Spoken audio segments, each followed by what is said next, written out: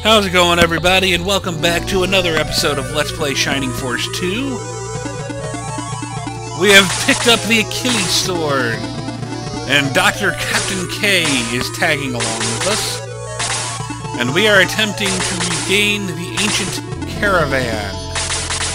However, standing in our way is a small horde of monsters and a mighty titan.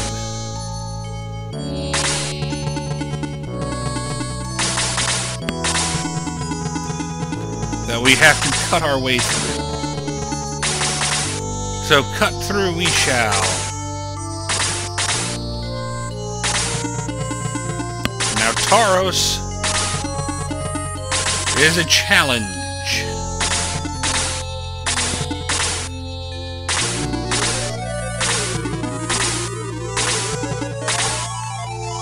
He's big enough that his melee attack strikes from range.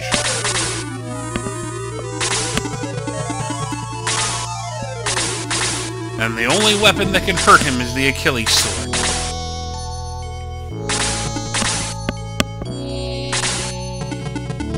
Bodak runs in and stabs the arrow launcher to begin the battle. He deals 15 points of damage to it.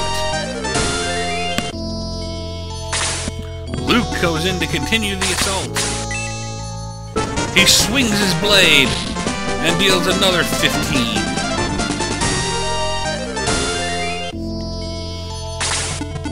Jameis moves up. Mefatu X. Blaze level 1.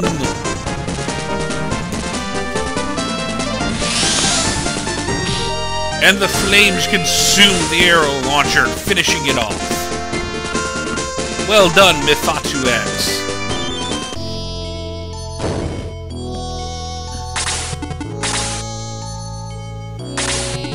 Soul Sower comes forth to attack Yarick. Yarick quickly dodged the attack.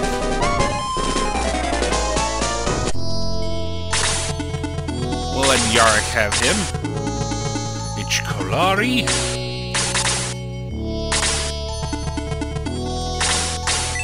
Yarick attacks the Soul Sower. He deals 7 damage. Those are probably the toughest monsters in this fight. Minus Taros, of course. Taros kind of doesn't count.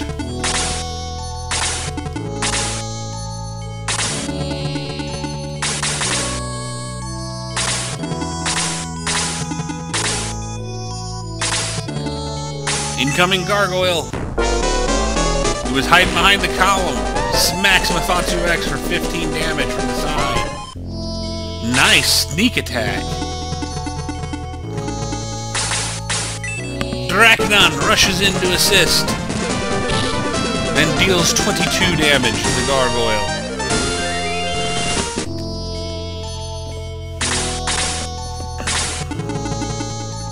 Another one rushes in to attack Josh. Takes 9 damage from its fierce fangs.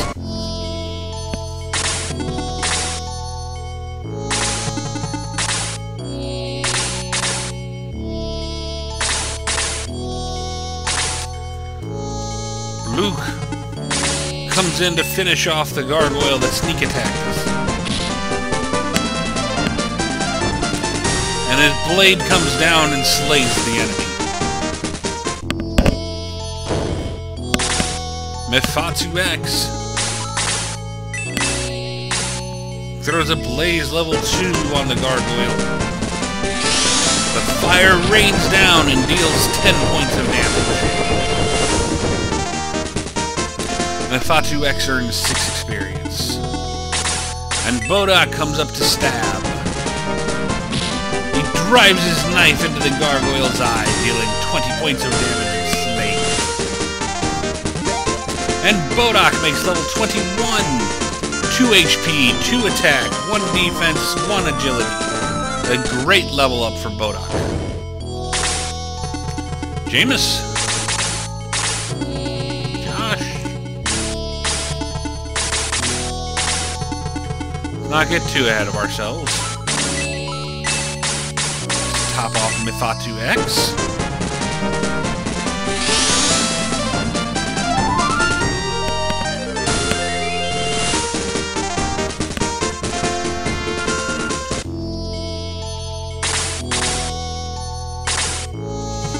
H. Kalari dashes out to the front to engage the golem.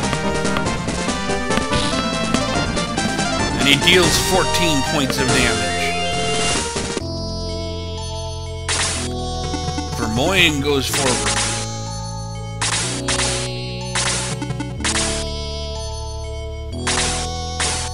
Yarick is attacked by the Soul Sower again.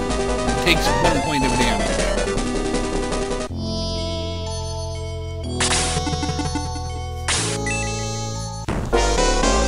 The Master Mage smacks H. Kalari for his stick for 1 damage. H. Kalari counterattacks and deals 8 damage back to the Master Mage.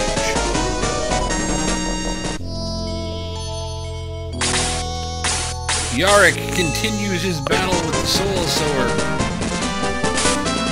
This time it's the Soul Sower's turn to quickly evade the attack.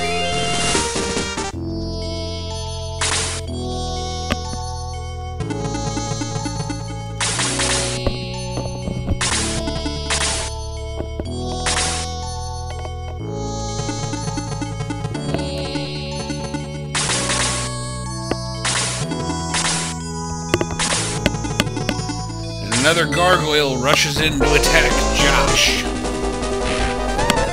who takes another 10 points of damage. Gargoyle's second attack, Josh down to 14. Not a good position to be in.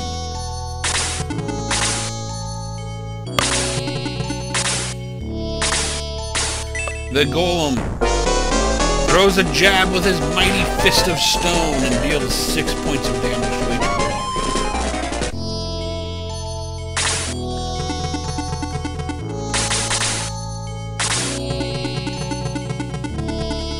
Mythatu X can't quite get into range.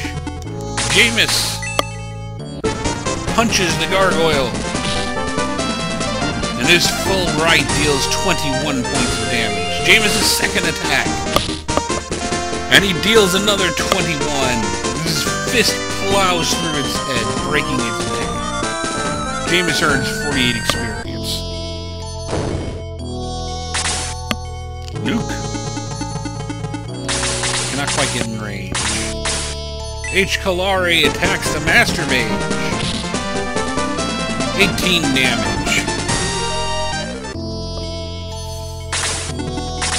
That may lead to us taking a bit of hurt.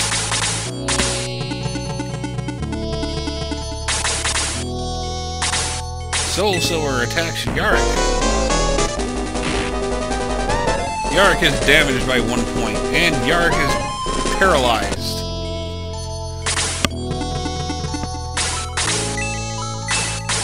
Time to start topping off Josh here.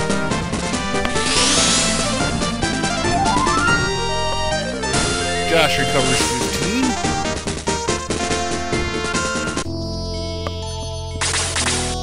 Yarick is no longer paralyzed. We're stunned.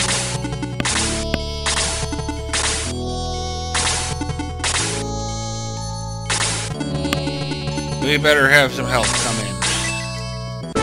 Dracnon attacks. Deals 15 damage to the Soul Sower. Soul Sower counterattacks. Dracnon takes 6 and is stunned. Dracnon is no longer stunned. It's always kind of nice when you take the stun via counterattack. May looses an arrow from her bow. She finds your mark, driving it straight between the eyes of the Master Mage.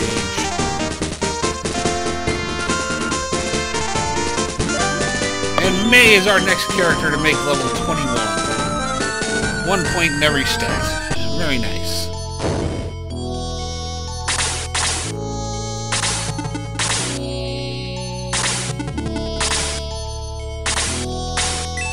The Golem takes another mighty jab at H. Kalari and takes a further 7 points of damage.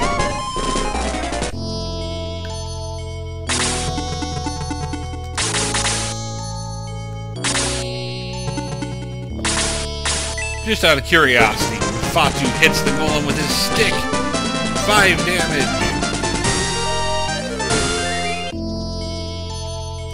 Our mage can beat up rocks with a stick.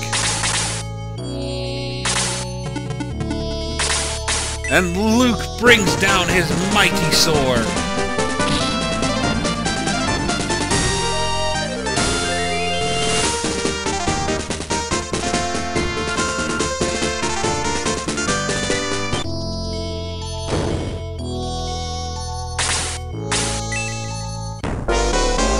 The Soul Sower attacks Dracnon for 10 points of damage. Dracnon is once again stunned.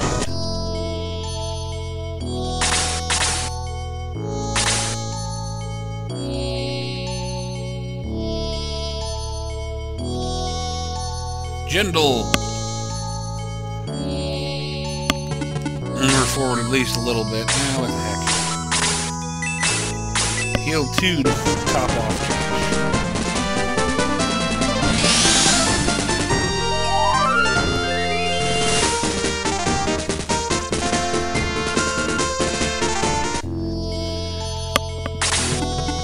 Kalari moving up.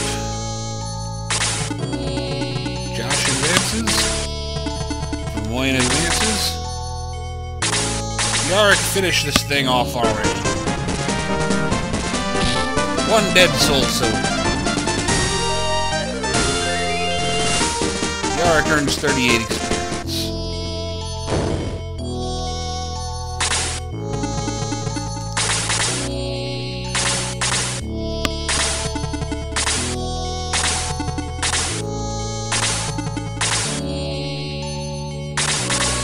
Dracnon is still stunned.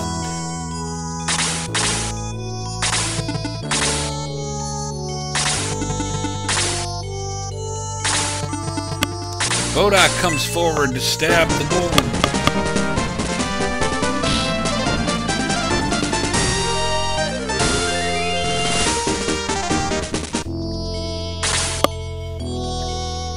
Jameis punches the arrow launcher. And he deals 22 damage.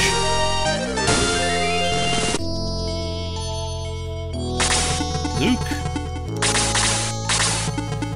Kalari. Mefatu X. They're still going to have that last soul to deal with. Josh can't quite get into the fight.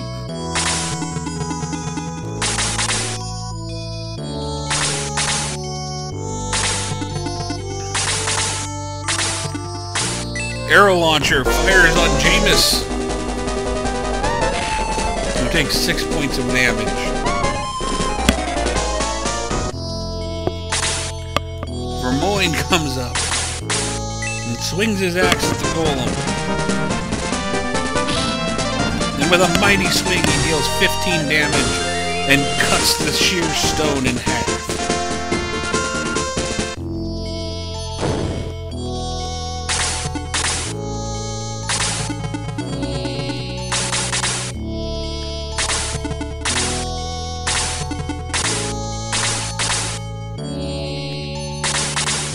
Dracnon is no longer stunned.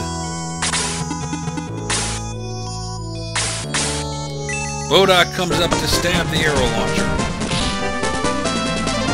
He deals 21 damage and slays it.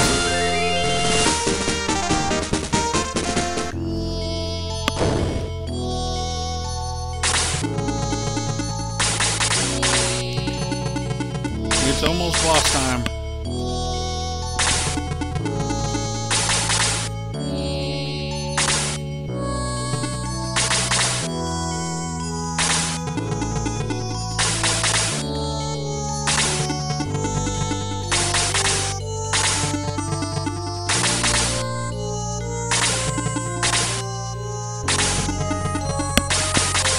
That is not exactly what I wanted to see that Soul Sower doing.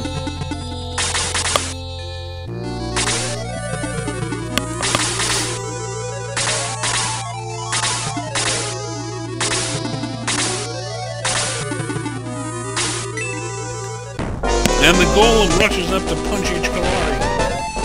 He takes takes a further 7 damage.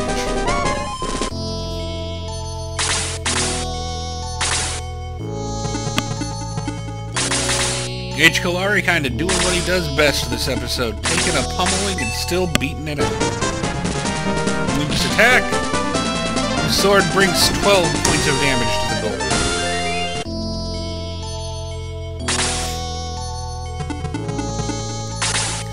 Jameis attacks. The Black Monk takes 24 points of damage. And Jameis makes level 21. 1 HP to attack, 1 defense, 1 agility.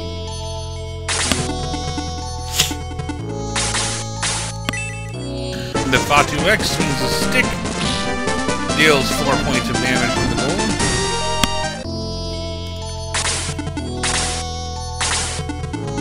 That was not really where I wanted that Soul Sower to go.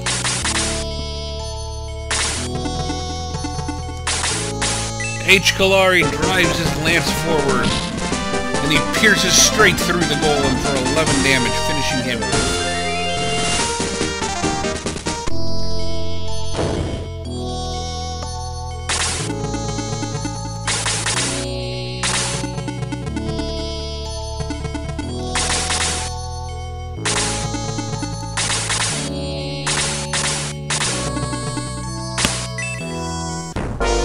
Master Mage casts Blade level 2.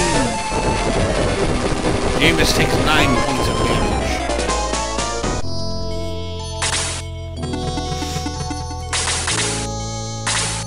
The Black Monk heals himself and deals 15 points of damage of healing to himself. Bodak comes forward to stab the Master Mage. Deals 21 damage. Sorry about that, I just smacked the mic on accident.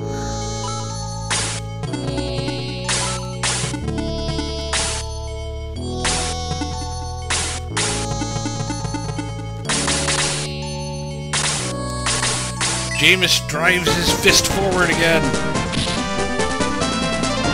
and deals 26 damage, slaying the Black Monk.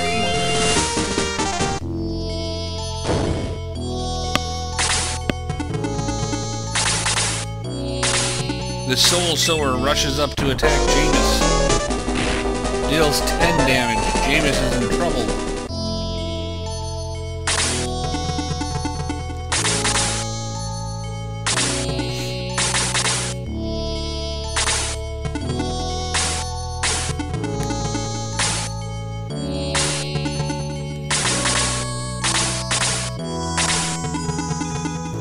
Vermoyne attacks the Master Mage.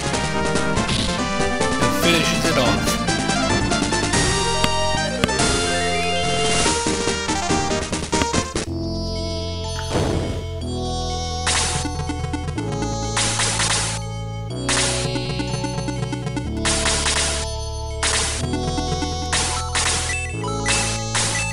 And Jendal throws a heal to Jameis. Reveals 15 points of damage.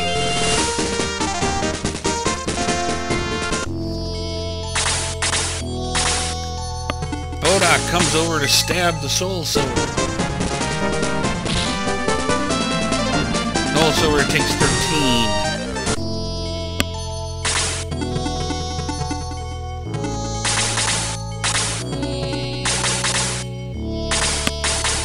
Jameis attacks.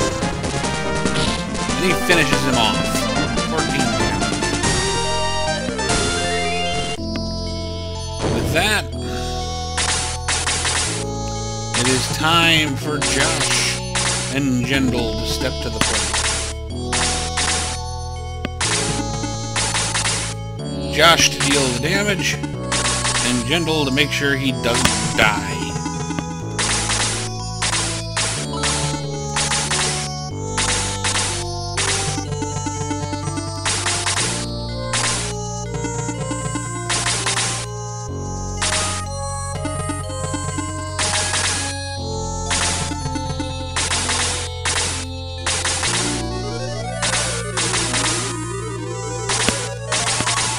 Here we go. Josh attacks Taros and deals 11 points of damage with the Achilles sword.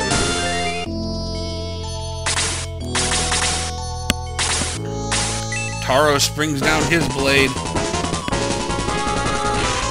and deals 13 points of damage to Josh.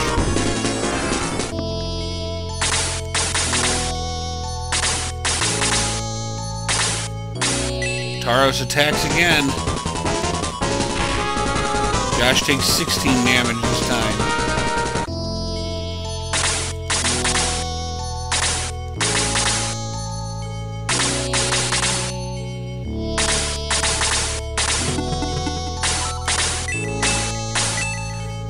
Jendal throws a heal level 2 to Josh.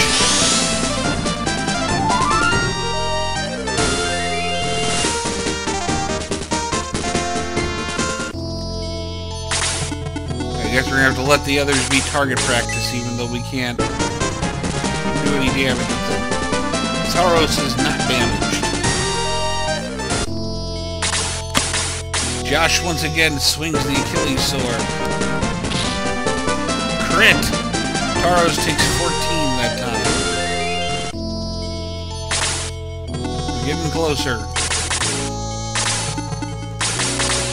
We have to give him targets. May attacks. Taros is not damaged. Oh boy, he's still going after Josh. Josh takes another 13. Dracnon attacks. Not damaged.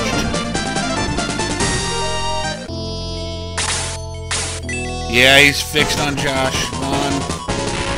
Ooh, Josh down to 1. Time to pull him out.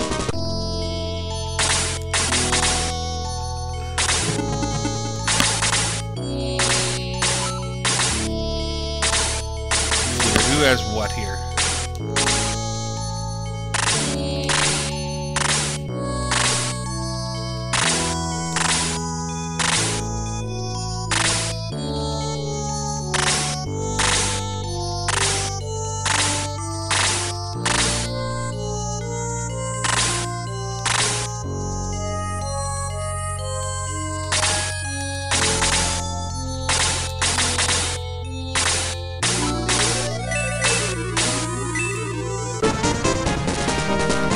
Jendal throws another heal level 2.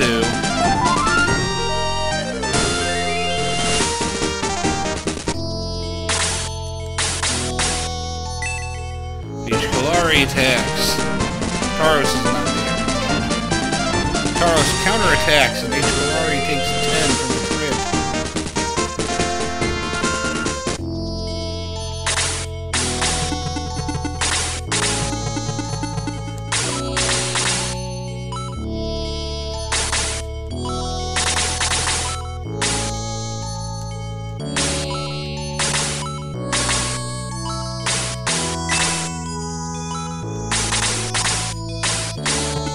And Josh falls back.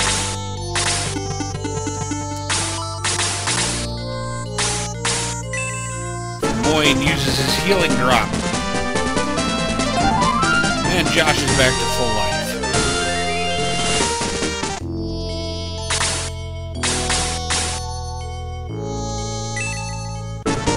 May's attack.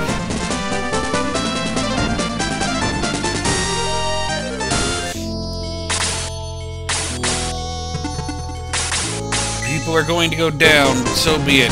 Dracon sits on his head.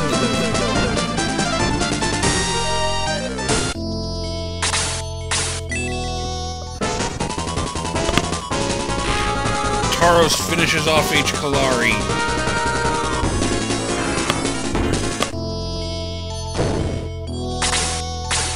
And now he attacks Dracon.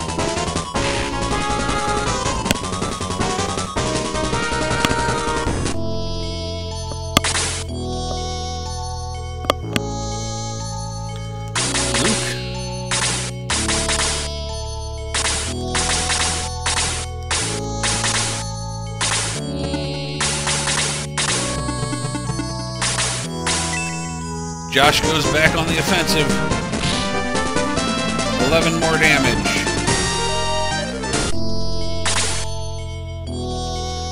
Yark's going to fall back. He goes after Draconon again. Draconon is down.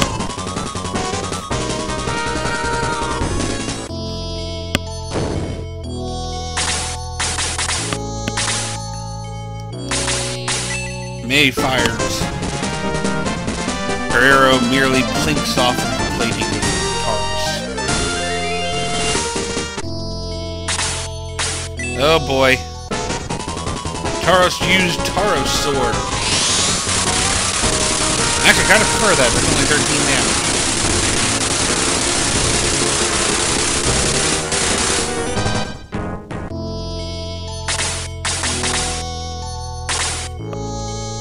Send Bodok in to be a target.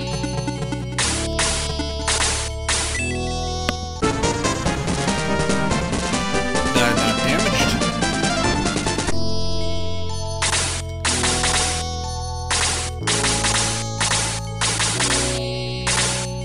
Taurus attacks May.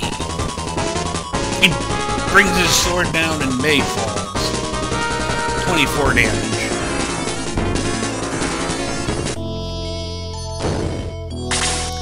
Josh attacks. Further 11 and Taurus is down to 2 HP.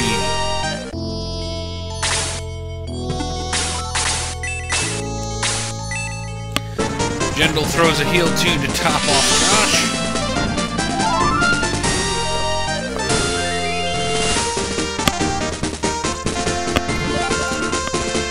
Jendal is the next to make level 21. HP, MP, attack, and defense, and agility all increased by 1.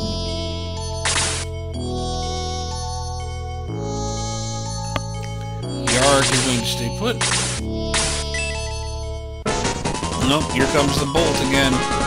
Taurus used Taurus sword. Josh takes 16, Jendal takes 14. Bodok takes 16.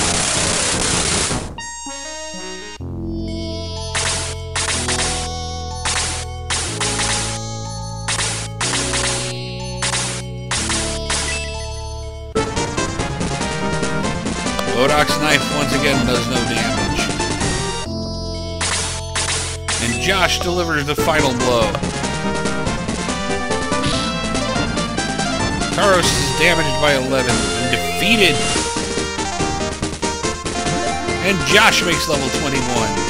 2 HP, 1 MP, 1 attack, 1 defense, 1 agility. A nice little level up for Josh. Josh, you're much stronger than I thought.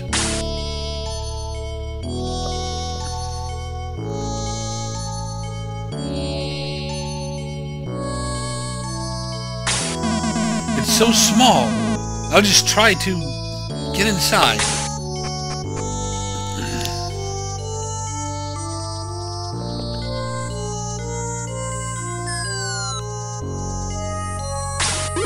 Oh, he's gone. I hope he comes back. Did Cptn K lie to us?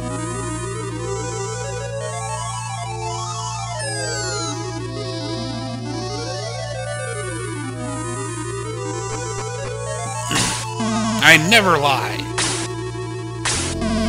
The ancients were, how should I say this? Great. No wonder the caravan is so small. It carries miniaturized people and items. I can drive this excellent vehicle. May I go with you as a driver? Cptn K, the historian, tags along with the force. You're kidding, right? Well, at least we can bring a lot of soldiers with us. But soldiers in the caravan cannot enter battle because they've been miniaturized. We'll just have to see. I don't like this guy. I wonder what adventures we'll find with this caravan.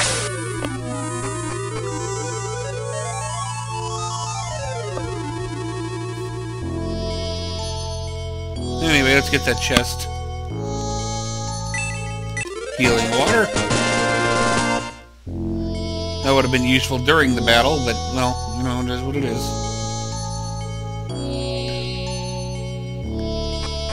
So we now have the caravan,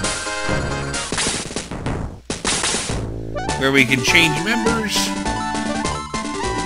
we can deposit items, we can move items around, and we can throw stuff away. But this is as good of a place as any to go ahead and wrap this episode up. As always, I would like to thank everybody for watching. I hope you've enjoyed this episode. What the? We found dwarves! We came from Grans to look for Mithril. One of us went to look for the fairy. I hope he's alright. Oh, I'm so cold.